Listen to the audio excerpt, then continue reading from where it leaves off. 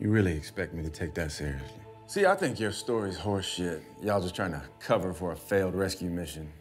Okay, so you're a mystery bottle, huh? Look anything like that right there? Yes, same brand, much older. You know why the measurement of alcohol content's called proof? Oh, fuck off! Oh, for Pete's sake. Comes from back in the old days when pirates, they wanted to test the strength of their rum. They used to pour a little bit out on gunpowder. And if the gunpowder, if it burnt when they set it alight, they consider it proof that their rum was good and strong. I ain't got no gunpowder on me, do I? But I'm pretty sure you boys will make just as impressive of a sound when I set your balls on fire.